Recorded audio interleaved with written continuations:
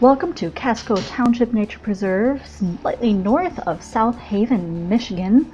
I forget the road that was one up there north. You just followed it and followed it. There's also some cool trails up there, but it's known for these super steep stairs. Say that 10 times fast, or at all, because apparently I can't do it once. Here's the beach looking towards the stairs, and you can see a few artists in their natural habitat, but you can't go there now because the lake is so high and they've actually closed the stairs. You can, however, go on a lot of the trails that are still up north, just up that bluff. You can see them. Here we have a few shots of artists in their natural habitat. Another one dangerously close to getting his feet wet, but he is protected from the sun. So beautiful waves, beach grass, and what do I paint? Mud. I set up over there with the mud. I just love this little trickle in the side of the hill. I love clay and all the geology and just the textures of everything going over it. I have no clue where this painting is, and I probably painted over by now. However, I want you to take a closer listen.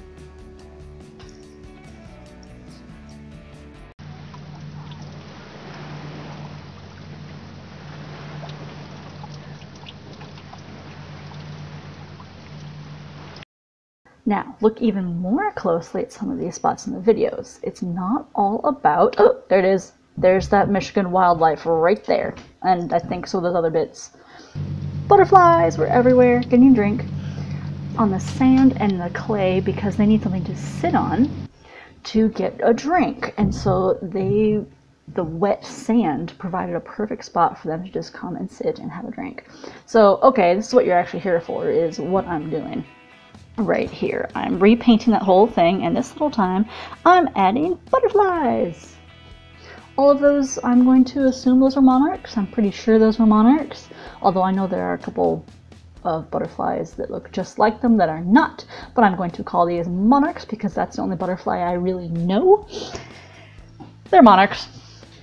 Anyway, yeah, but I do know that butterflies can't like sit on the side of Lake Michigan and get a drink because they'd be drowned, so they actually need something wet to sit on, and they can sit on the sand that's nice and wet and get a drink. There were other crevasses in the bluff, just like this one, that had more trickles coming down to South Haven, and I'm going to miss seeing those because you can't really go back to this location now.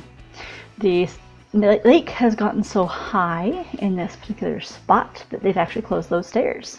The trails above are still open as far as I know, and this is just part of the changing landscape of Michigan, and I'm glad that I was there and I could record some of those spots to see for you, and you can see something that is probably gone now. Actually, that whole bluff has probably eaten away a little bit. It's just changed.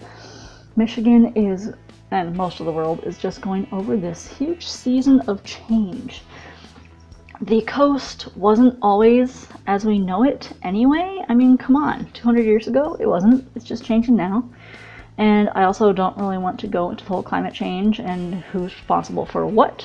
I want to deal with what exactly we've got right now to show you pictures of places where maybe you can go and explore, and you'll find new places like this that are going to pop up, and new cycles of growth, and places that we can remember and places we can go to. But in general, I want my paintings and locations that I paint to inspire you to find the beauty in those little spots. Like, there's all of that beach right there. There's the waves. There's the beautiful fog. There were actually like layers of a shore out in the fog that you could barely see in the video that people painted, or driftwood or lake things. And yet I chose to paint the mud and the clay. And then I showed you exactly why. That I love that little trickle down the side of the bluff. And then you look closer and there's the butterflies drinking there. They can't drink from the waves. And that was really special to me. So I'm glad I can get these little snapshots with technology and show you these little locations and why they capture my interest and why I want to paint them like that. I wish I could go back. I'm looking forward to finding other little spots like that. So when you're on the beach, I definitely encourage you to turn around, because what behind you can be just as exciting as the stuff that's in front of you. Even one of my big paintings that I call South Haven Sunset isn't actually of the beach. Well, it is, but it's not towards the water like everybody else is. They're out on the pier watching the sunset, and I've even had people like clapping at the end of a sunset because it was just that awesome. That was hilarious, and I love that part. But if you turn around during sunset and look back towards the beach, back towards South Haven and sunset, it's just as pretty. And I painted the hill that was lit up so orange with these amazing, it was past golden hour, just blazing colors. So sunsets can be just as pretty behind you with the amazing colors. I hope I do more of those when the sun comes back to Michigan, the 8th Wednesday of every 3rd month. It will come back eventually. Speaking of bright colors, you may have noticed both now and way back in the thumbnail before you got bored with this, that I definitely enhanced the colors of this one. I like it.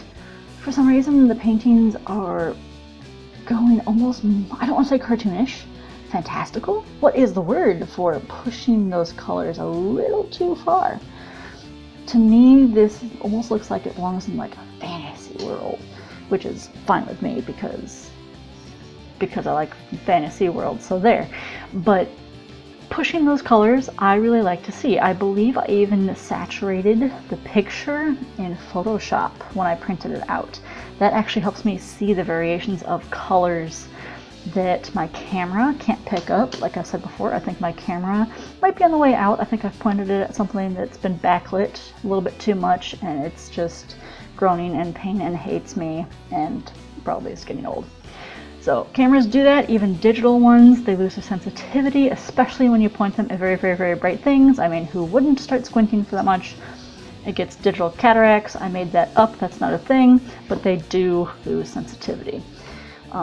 Hey, I got that camera used for 30 bucks, so honestly, I really can't complain that much. I'd be very curious if that actually is the problem, or if it's actually the behind the camera button pusher, you know, that kind of problem that's all me not knowing how to use the camera properly. But a lot of cameras don't pick up all of these colors, and my camera hates yellows. That all can be a brand thing as well. And honestly, that's where the artist comes in. That's where it comes in that I can make this whatever I want. I could make this a nocturne scene if I want. I could put the moon on it. This is all just raw material for me. I love the location, and obviously I took pictures of it because it captured me for a certain reason, and I think I captured that here.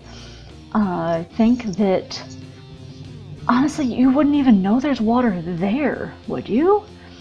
Except if you knew the location and the fact that the butterflies are landing there and drinking there. That's the only reason that you really know there's water there. It's kind of cracked in there and making this little kind of stream. You can kind of see some wet sand, but I love that little hint at the location, and it's what that brings you to that location and why you stayed there and what makes you paint about it. That's more important than getting the colors right to me, I think. Depends on what your goal is, of course.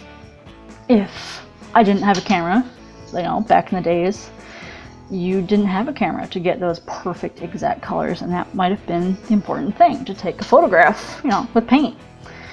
But we are so much freer now with the advent of cameras and things like that, that we can play with colors and we can paint something how we experienced it, not necessarily how it was.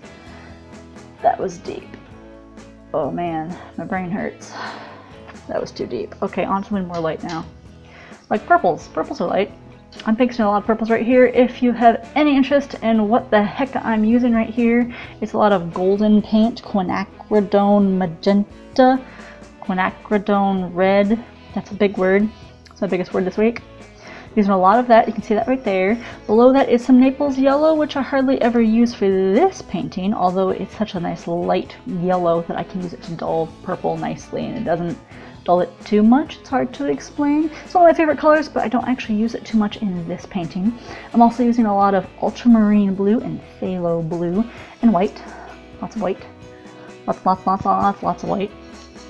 I painted this on top of quinacridone, yeah, that stuff. Bright pink, as I usually do, because Michigan is so stinking green and blue that I usually use that to knock that down a little bit. Cadmium yellow medium, I believe, is also in there, and I think it's like a primrose cadmium. I've gotten a bunch of paints for free and I'm using them up. A lot of the blues are not the ones I would normally use that I can't think of right now. Cobalt blue, I believe. It's good cobalt blue, seriously. But I don't often use that color, although it makes some wonderful, wonderful greens. Green gold, however, is one of my favorite ones. You can see me starting to put down a little bit of that stuff. It's like that avocado puke-ish color thing. I love that color. It's kind of natural and spring-like to me, and I also like avocado, so if that helps me remember avocado, that works for me fine. And it's nice, just a good, I call it a canned color, when I take that pure color and then mix it different ways and get different tones and hues and spread that out a little bit. So, yep, foliage. I stood there at that little bluff for so long that you saw how the sun just crept over and lit the whole thing up. And I remember getting really toasty rather quickly in the sun. I'm trying to remember what time of year I went. You know, I'd be able to check if I looked, but I don't want to right now, so I won't. I do remember it being kind of chilly in the shadow. You see a lot of those wild artists wearing coats. That's partially because it was chilly and partially for sunlight. You probably wonder what people did back in the day when they didn't have sunblock. Well, you've also seen pictures of their bathing suits when they're covered from head to toe. There's a reason they did that, not just modesty, it was also for sunburns. So you'll see a lot of artists and tree huggers and granola munchers and people like me who are just basically allergic to the sun and glow in the dark, who wear layers and layers and layers in the summertime, because we will be a boiled lobster if we don't. As much as I also like my sunblock, yeah, there's chemicals. I also find it kind of greasy most of the time. I like that spray stuff.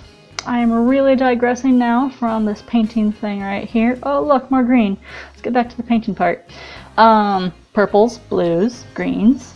I'm trying to limit greens here. Michigan green can be a problem for a lot of painters because it's so stinking green, and honestly, when's the last time you've actually seen a painting that was mostly green hanging in a restaurant or anywhere for that matter? When's the last time you've seen a painting? Probably not anytime too recently, which is understandable. But when you're able to go out and see some paintings, notice it. Notice what is the general color of the painting. Take a good old squint. That helps limit the details you're seeing and just gives an overall like hue or value to the painting you're seeing. The point is, there's not that many giant green paintings out there. So yes, I painted them on something dark and purple, and I'm trying to break those up quite a bit, but because there was such a hard contrast up in that upper left corner, I go back and forth up there a little bit because I don't want that to be the focal point. And so I'm kind of smudging out some of those leaves up there, even though they're gorgeous, and I might paint them again and again because I can. And honestly, I love the rhythm of those textures. You've got these froofy leaves that are coming over the bluff, just making layers and layers, and they're draping. And then you've got some of those roots that are draping, and you've got these chunks of rocks that are being cracked apart by this teeny tiny little trickle of water and clay. There's lots of clay in there, and it's just seeping through the sand, and you can follow out that little stream all the way to Lake Michigan, which doesn't care because it's full of giant waves, and it just swooshes out that whole stream and kills the butterflies that try to drink from the lake. So butterflies are coming up soon. I had them drinking a little bit from the streamish thing. I don't know what to call it. There weren't that many all at once, but you don't know that. That way you can actually see the little boogers right there. I don't think one actually landed on me and terrified me like that one bug that crawled up my leg. Anyway, This whole piece is 8 inches square, and I should be putting on my website and website store fairly soon. You'll see some more links and descriptions below as per usual, like every other person does on YouTube. If you like this, well, you know what to do. Thank you all for watching and sticking with me. Love to see your favorite thoughts about your beaches. Ta-da!